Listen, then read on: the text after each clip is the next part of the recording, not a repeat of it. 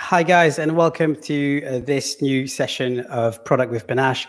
I'm super excited today to be speaking to one of the first user researchers at Miro. You guys must have heard about Miro. It's an online collaboration platform. I'm sure most of you who are here listening to us today have used the tool before. We'll be talking to Eduardo, whom I'm going to welcome right now. Hi, Eduardo. How's it going? Hi, Axel, and hello, everyone. Doing really well. Just finish up design sprint. Okay, great. So busy day at Miro then. It is. It is normally a process we do in a week time, and it's really compressed and time intensive. So happy to have completed one full round again. Okay, brilliant. So we'll talk a little bit about what you guys do at Miro, specifically what your team does. Before we get into the detail, can you please tell us a little bit about yourself, who you are, what do you do exactly at Miro, and then we'll have a ton of more questions for you, I'm sure.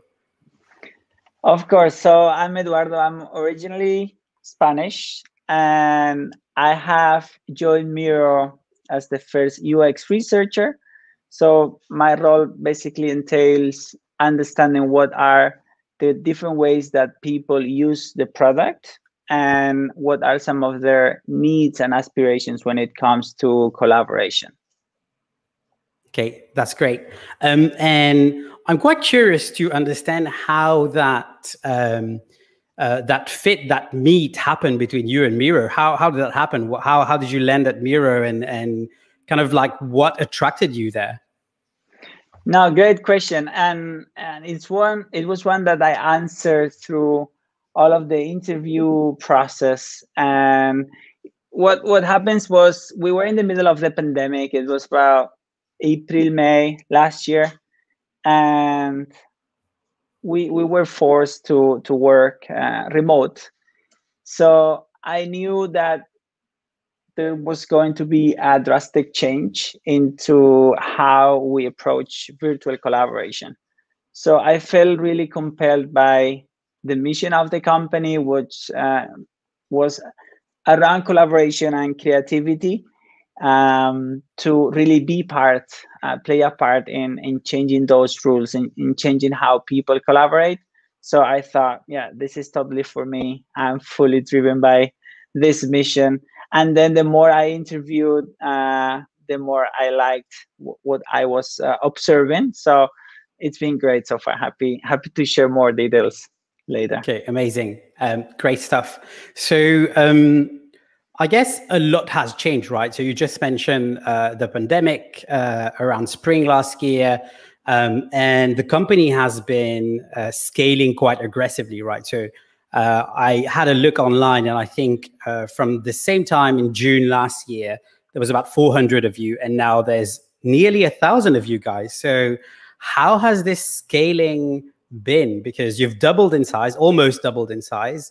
And I'm sure, you know, it has meant something amazing for the company, because it also probably means success and traction. But how have you gone through or experimented this impact around the product team and also your practice of research?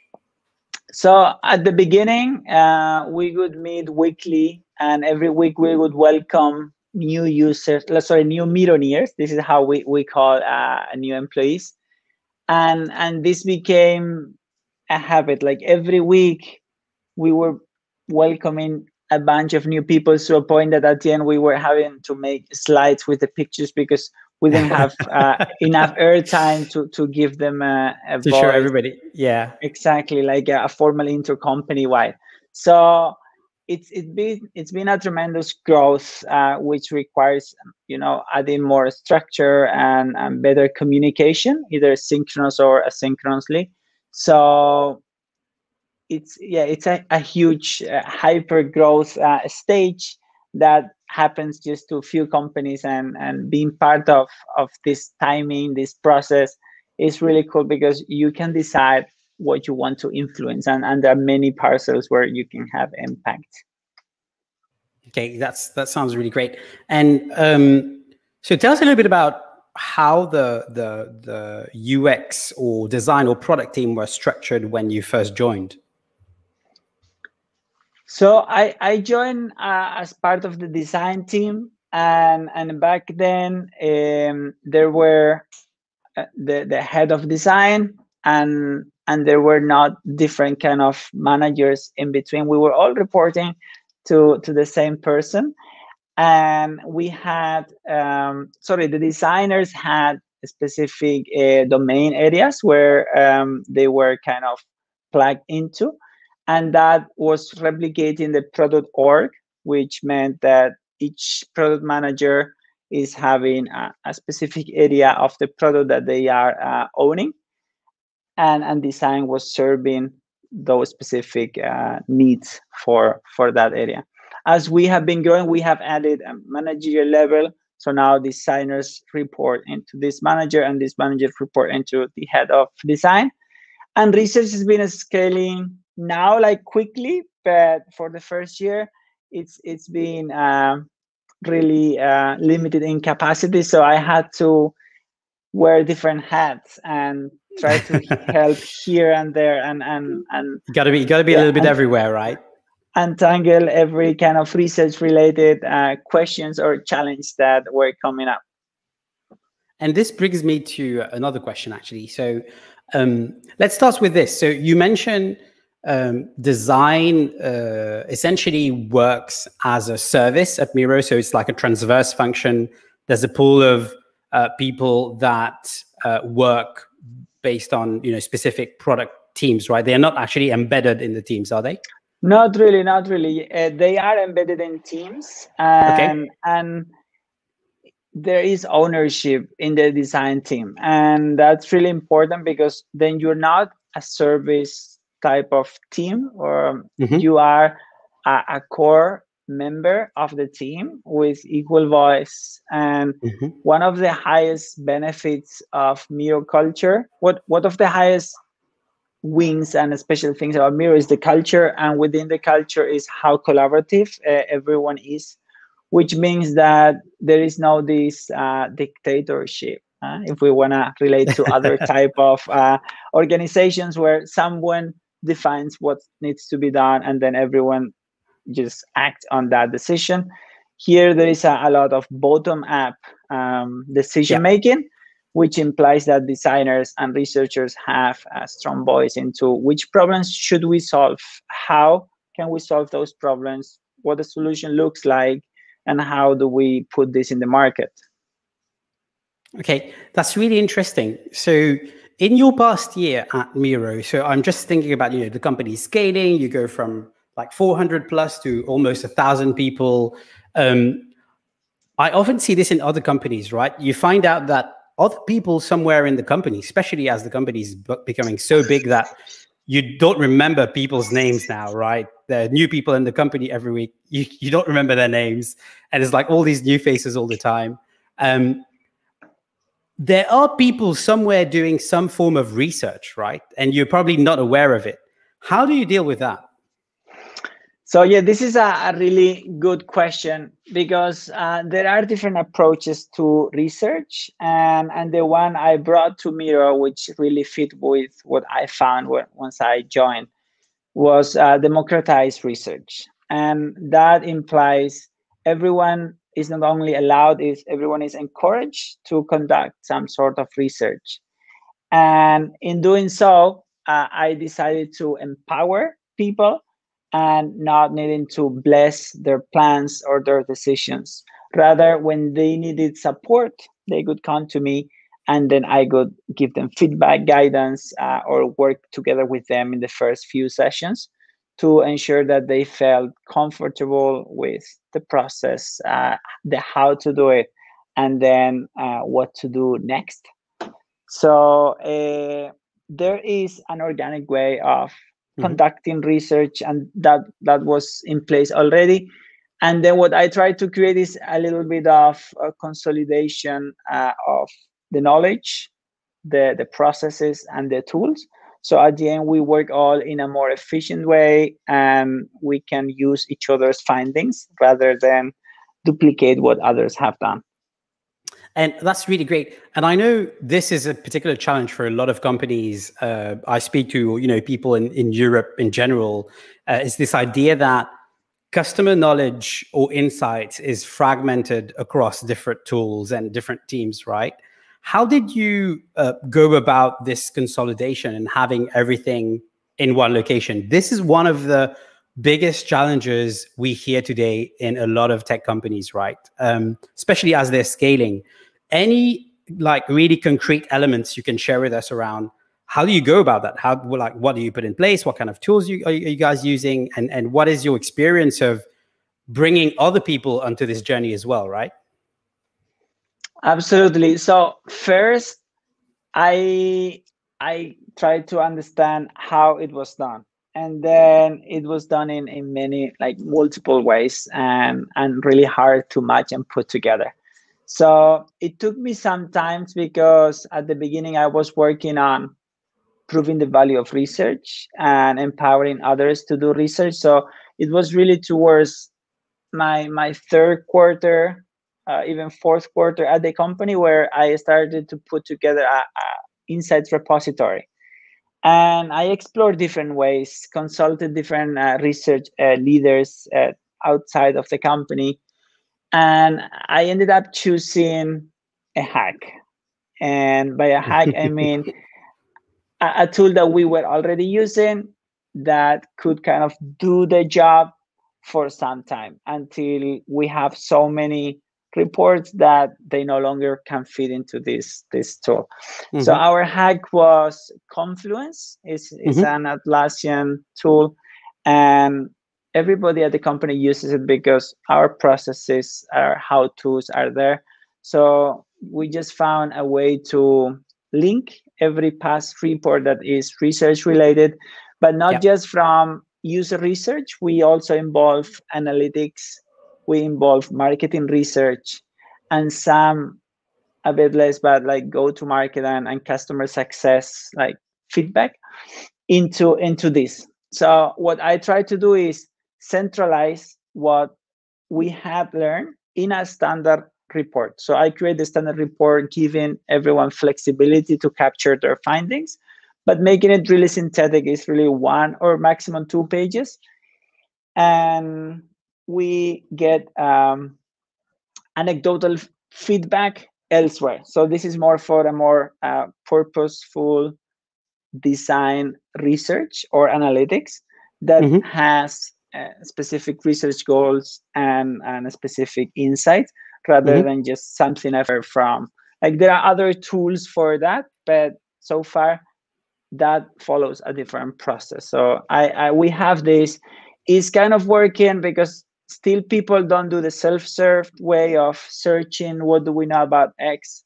But if I get asked, or someone get asked, hey, what do we know about X? Then someone will find this in this repository and then share the link. So it's a lot easier than having to look through multiple tools to share many different links. Now it's all consolidated there, and there are further links within the report. And how have you seen the engagement around this repository, right? I think you just mentioned that, this is typically what happens to a lot of companies. Somebody has a question, they're not going to start by trying to find it. They're just going to want to go and speak to someone, right? So somebody comes to somebody who then comes to you and goes, hey, Eduardo, do we know something about this thing? And then you share that research link. From there downstream, how have you seen the engagement? Do you think that, once people have found about this repository, they come back to it on a more self-serve basis? Or do you think it's still, quite challenging to get people to like engage with it maybe more proactively?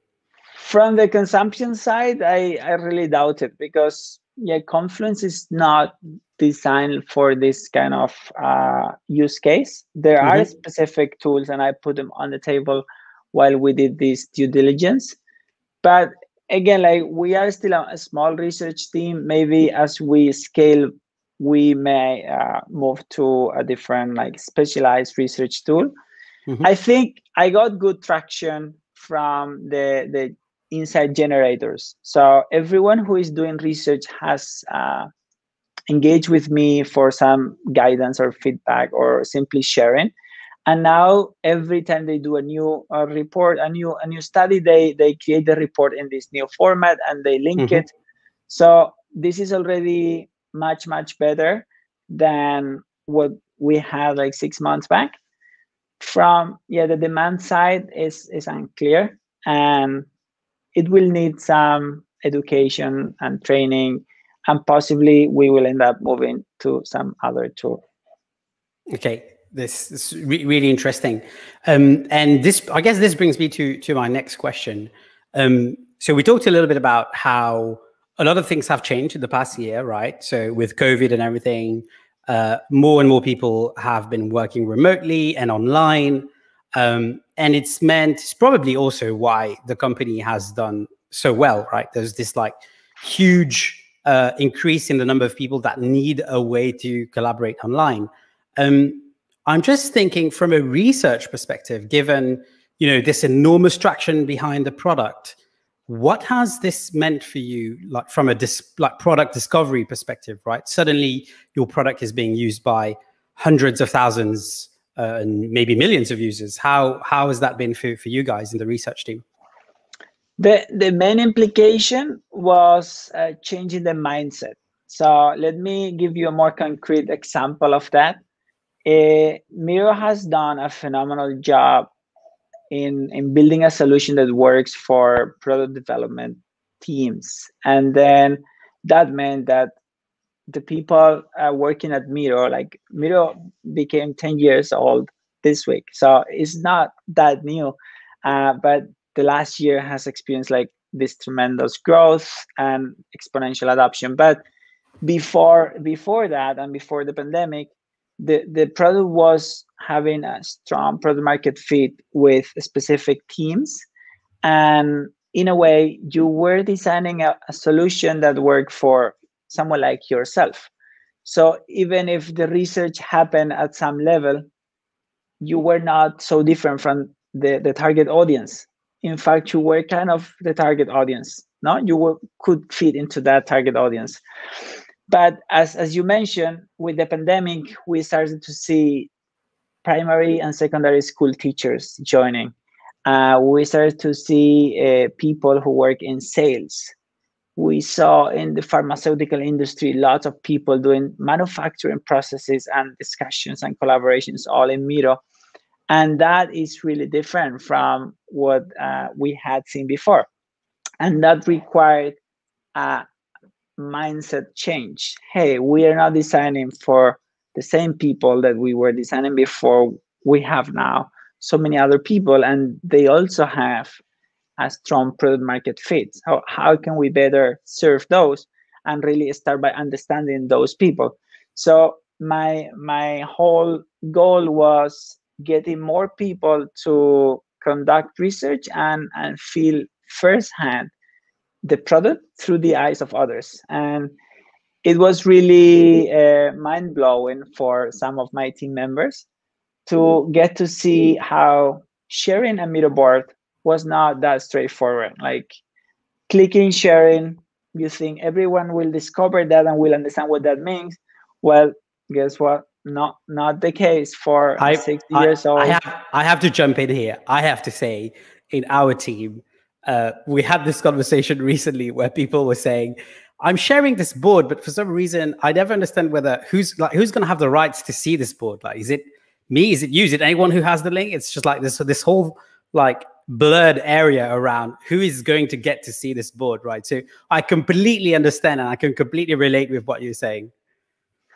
And then like one other step, like sharing might be, let's say, a more challenging one, but creating a sticky note should be a duh. Like, yes, everyone knows how to create a sticky note. But then when I gather small clips of people trying to create a sticky note and doing completely different thing, then people understood, wow, we need to revise this. And it's really nice to see this mindset change and this user centricity and how they started to really place value into the research process, which meant for them dedicating 10 and sometimes even 20 hours of their week to engage with research. And that was a huge win for me, that organizational impact that implied, hey, let's really empathize with the users we are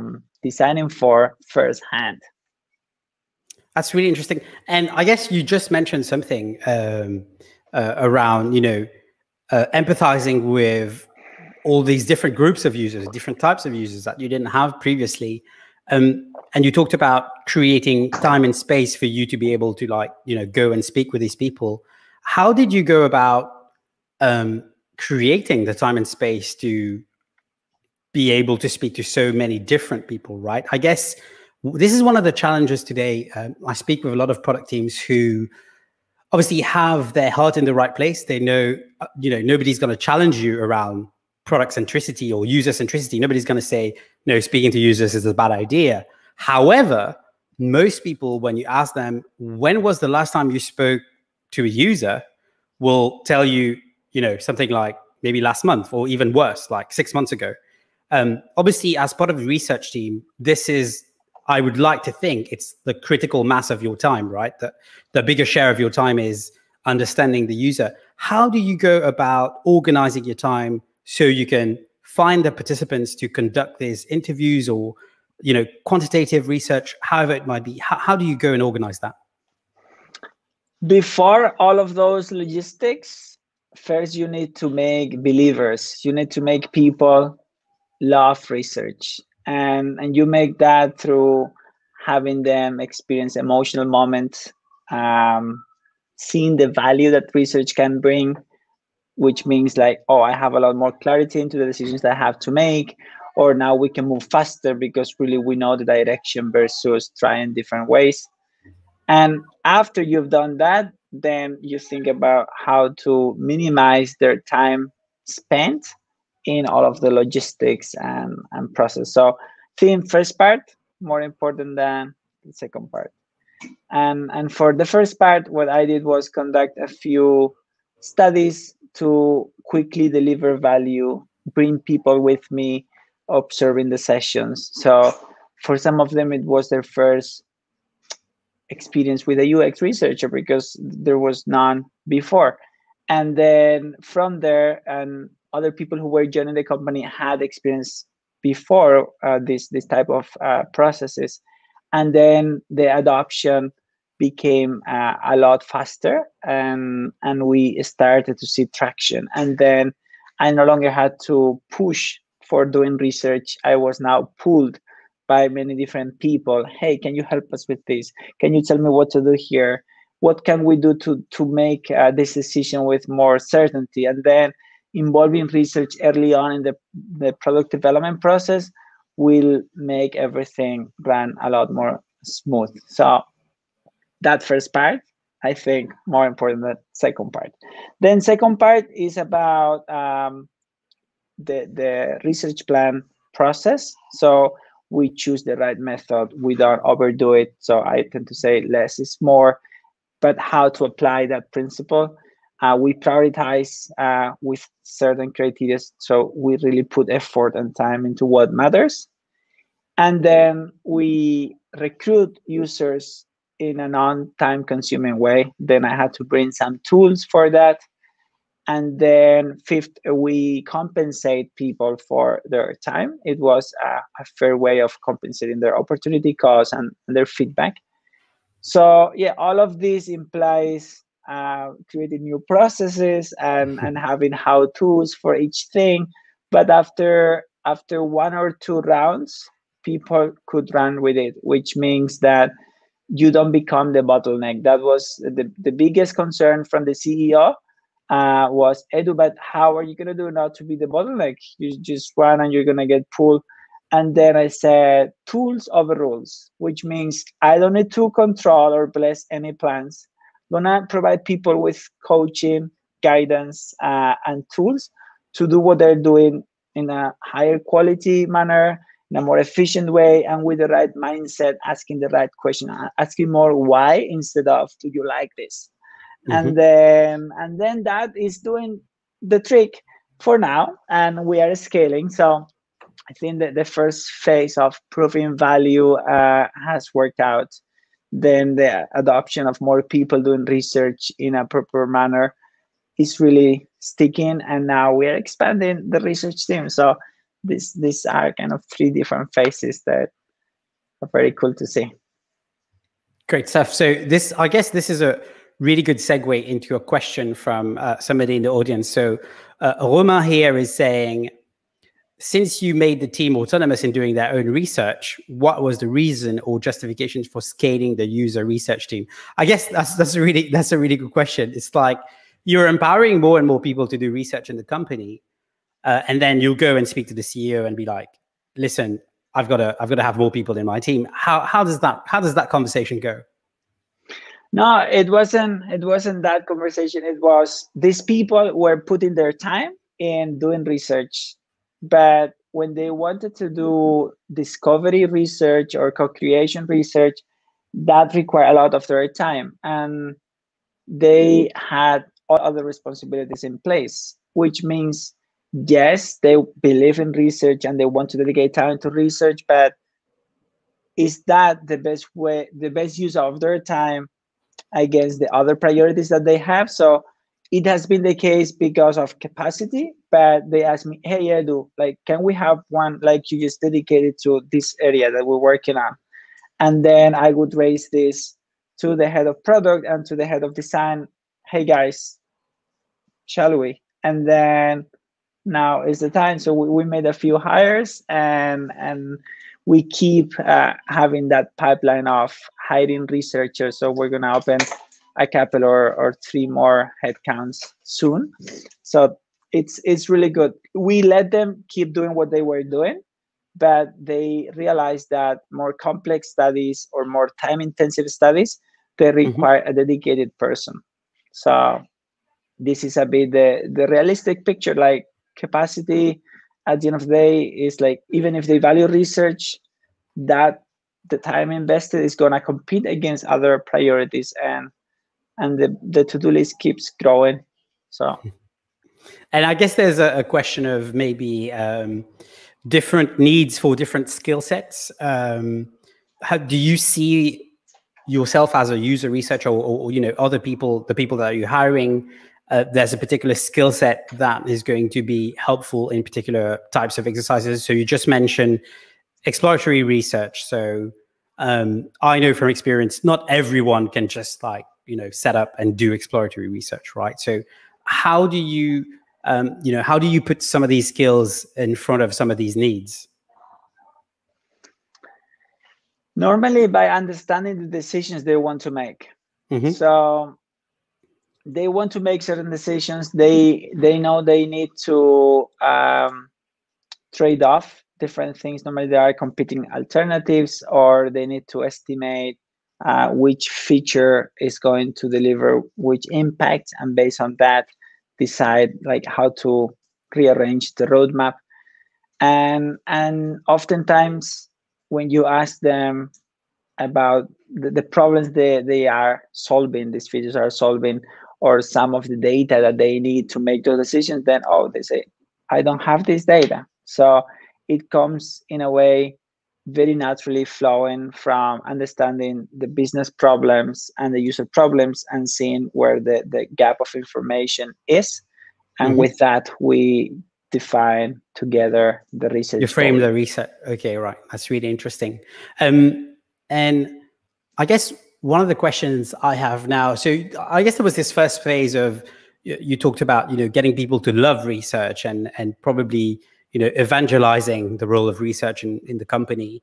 And I guess that was part of your mandate joining Miro as well. Now you're entering this second phase, right? So you're going to hire more people, the team is going to expand. What are some of the challenges you foresee for like the coming year or the coming, you know, couple of years around scaling research in the company, but also supporting all of these other people that want to practice research in the company? So I've hired, well, me and the head of design, we have hired a head of research. So I will start reporting into this woman like really soon. And together we'll need to first establish what's the research culture, which now there is one, but now we need to define, okay, now when we have more resources, do we want to change any of this? Do we want to create clear boundaries into what anybody should do versus what the specialist UX researchers should do? Plus, now there is also a marketing research team, and then what should they do, and how are we all aligning?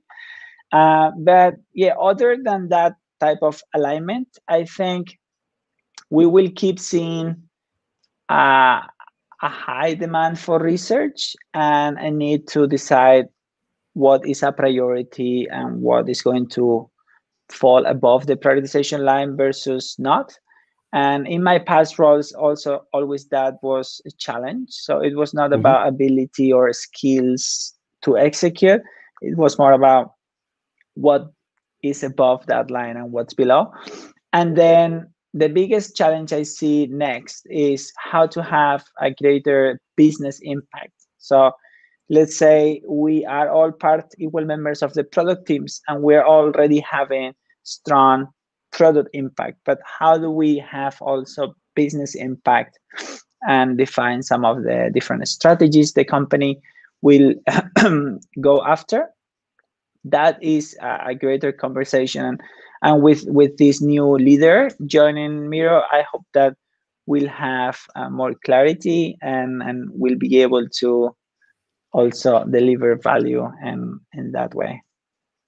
Okay, that sounds exciting. I'm just going to go back now to your collaboration with the product team, which I guess is also a central question in a lot of companies today. So, how do product managers collaborate with designers, UX designers, and UX researchers, etc.? I had a conversation with Teresa Torres recently around continuous discovery in companies, and she was talking about how the reality of a product team is that 80 to 90% of our time, we're talking about solutions, right? We're in the solution space. We're talking about features, we're talking about delivery, and we're talking about very concrete things because the whole role itself is organized around shipping things. So what do we have to show? It's all about what can you show for yourself. And if you think about it, our progress as product managers in companies is also often measured around what we shipped, what we produced, what we delivered. And I feel a lot of companies struggle, specifically companies where they want to build a discovery first culture.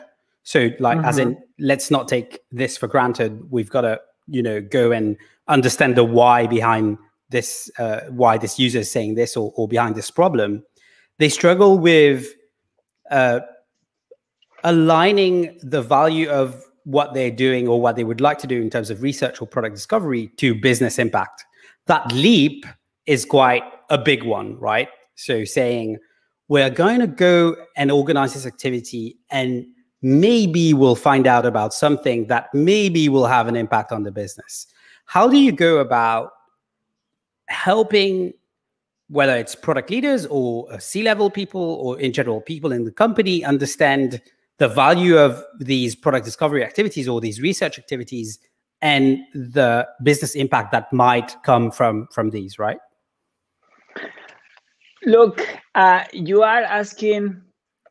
you're coming from a very hierarchical place where you need a lot of blessing and approvals. I believe more in, if you are determined, if you know there is value here, you have this hunch with some data maybe about it, just dedicate some portion of your time to go after that. And that's, for example, the case of something I'm doing this quarter. There was no clarity into how to prioritize or why to prioritize this, but I said, I'm going to put some percentage of my time to explore this because sooner or later we need to solve for this. So let me understand what's the context, what are the associated problems, what tools are being used for this, and later we'll figure out how Miro can untap into that opportunity. And that let's say 80-20 rule has worked. Like 80% of my time is going to be into things that I discuss with everybody else in the team. 20% is going to be research led, which means it's my free time kind of to dedicate to the areas that I think are worth investigating. And that has worked for me well in the past. And I inherit that from my manager back then. And I think it's a good approach. And other companies also use this. It's not just research specific settings. Mm-hmm. So this leap of faith just needs a split of time dedication, and then if you don't see it will move the needles, then you will move to the next thing. So and I guess there's a lot of truth in what you're saying, and this is what I also hear from people that have tried this before, and it has worked. I guess there's an element of ask for forgiveness, don't ask for permission. So there's something along those lines. Yes. And there's also something about if you go and do the research activity, or do some product discovery and find out about something really valuable for the business, nobody's going to tell you, why did you come with such amazing insights, right? Correct. People should be thanking you and will say, this is great, this is going to help me at some point make a decision, or like you said before, inform a trade-off that we have to do this year, or in the roadmap, etc. So I completely get that, but still I feel a lot of people write to us and ask about, I'm not kidding, every week somebody sends me a message and asks me about, how do you get these people at the company to let us do this kind of work? And I'm like, don't ask for permission, like just do it, and then you'll figure it out later, right? Yeah, and then like the really next step that I want to do is connect OKR planning, which is the way that we prioritize our efforts, to existing research insights, including the ones that are more exploratory.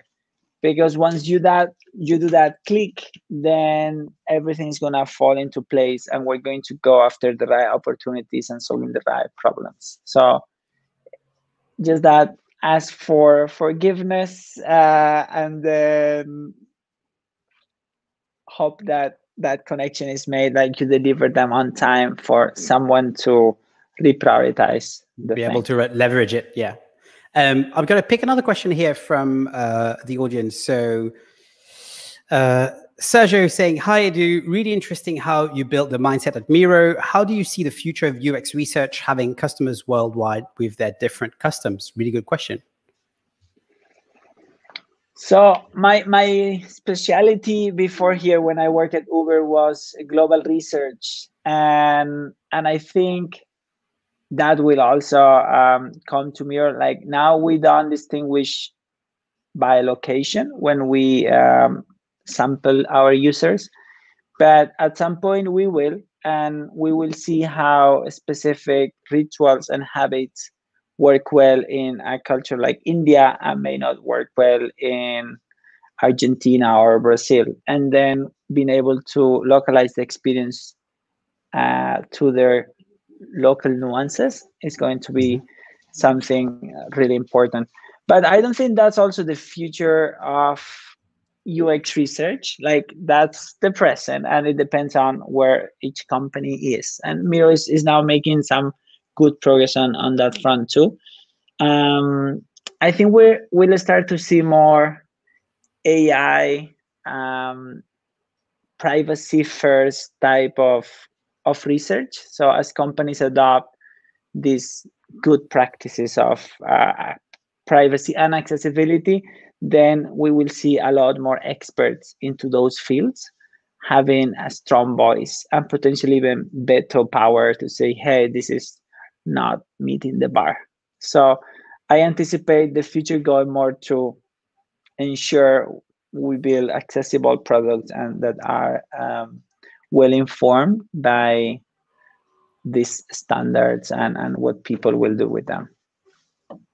Okay, that's really interesting. And this brings me to another question actually around the same theme. So I had a chat earlier this year with Marty Kagan from the Silicon Valley Product Group about the future of a product manager's role. So he was telling me that, in his opinion, in the next 5 to 10 years, a product manager's role is going to change quite a lot. They're going to do less and less delivery related work and more discovery related work, right? So somewhere in that transition, a product manager is going to have to be a little bit more conscious of their own biases, because they're going to have to do more research activities, more interviews, more data related queries, things like that.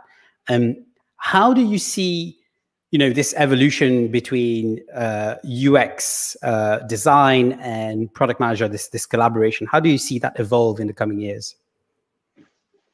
It's a really hard question. Like, ideally, the role of the researcher is embedded into the subhats of some of these roles that you have mentioned.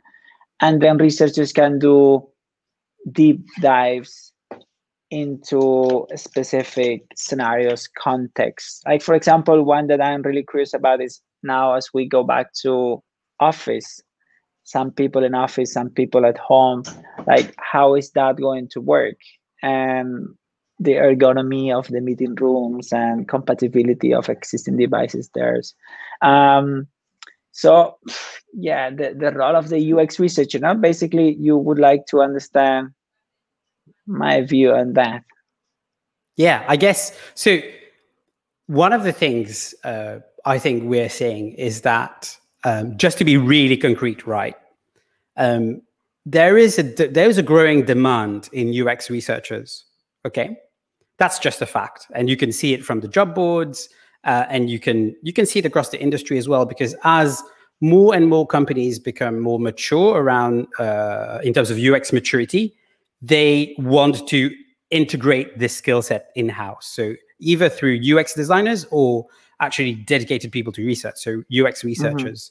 The challenge is there are not enough universities or training courses producing these researchers at the rate where the demand is, right? So at some point, some random people have to upskill and become user researchers, right? So these are people that maybe before were customer success managers or product managers or designers.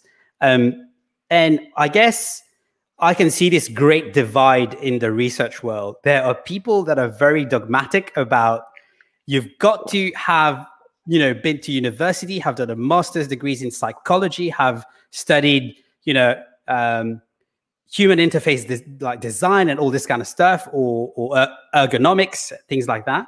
And other people that have a very democratized approach to user research. It's not so much about all your credentials and whether you studied psychology in a master's degree, but it's more about your ability to empathize with people in front of you and really understand what they're telling you, but also what they are not telling you.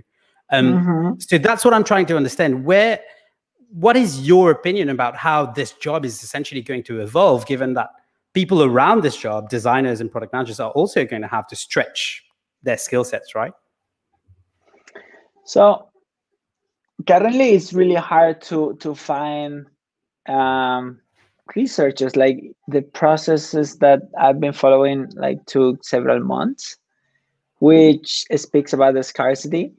And even though there are specialized programs, there are not that many people who follow that path. That there is not even a single path to become a researcher. And whoever tells you that, at least based on all of the colleagues I had in the past, each has their own thing. People who are trained in specific design degrees, they have already started with that background. But I think people coming from other disciplines bring a really compatible and complementary view to that. I'm not personally trained in design. I'm trained as an engineer, and then that helps me speak the languages other engineers speak or product managers speak, and then it works. So back to your question, I think there will be more specialization within researchers, And that's already starting to happen. And then when you see an accessibility researcher, then it's going to be in high demand because that person knows all of the things and techniques and ways to check for that, to recruit for that, to help companies with that particular thing. And then I anticipate that more of that will happen in research. So you will see dedicated roles that maybe will screen for a specific past experience. But I think experience is really critical. Like you need training to understand like the core of the research, but the practice and implementation of that, which often takes some time for people coming from academia to really enter into the fast cycles that the industry has. So I have coached and mentored a few people to make that transition and see how they have all of the knowledge. They just need to apply it in a different way. And I think the segue from academia to research and like adapt versus coming from another discipline, you mentioned like customer support to research, maybe that adaptation process is similar for both. Like one needs to understand more the business and the industry side, and the other one needs to understand more the research side, and both are learnable. And yeah, so I don't see a challenge with that, and it will be a fun time, I guess. I think, as you said, the higher the demand is for research, the more we will see companies having research team and researchers having a voice at the table, and that will become like more interesting, like how we can be forward, like future forward companies and teams that are going to have their own directions because they have seen signals in the market and they really understand the user. So that will be, I think, the interesting change. Okay, amazing. Before we wrap up, I'll just take another question from the audience. So Kama, who's here, is saying, to what extent is it essential to be synced about research tools, frameworks, and methods while rapidly growing? How did you cope with that? Wow, great question, Kama. So I think it is important as long as you know what you're doing. So all of the frameworks and tools will give you guidance and confidence into doing it in a particular way. And I'm a very experimental type of researcher, which means I also empower people, and my interns I can speak about it, to adapt methods and even create their own methods or merge methods to try different ways of doing it and then reflect on that. But for people with no research training, this is really the guardrails of I'm doing the right thing, and this is kind of bulletproof, and then pushing them through a process that has worked for others and that others can really comment on is a lot easier than just telling them, oh, go and experiment, try different ways of answering that question. So that was my way of placing importance into the how, by like giving people especially confidence and guidance of doing the right thing. Then for experienced researchers, experimenting is often really recommended. Brilliant. Listen, we're coming to a close now. I just wanted to take some time and thank you again for taking the time to do this with us today. It was super insightful. I want to say good luck with scaling the team and welcoming your new leader. We're all very excited and curious to see what are some of the new features that are going to pop up on our Miro screens soon, because you guys have a phenomenal delivery pace. So thanks for all the hard work you guys are putting, because it's also helping us in other companies to do a better work and be more creative. Good luck with everything, and I hope we get to speak to you soon. Yeah, get ready in October.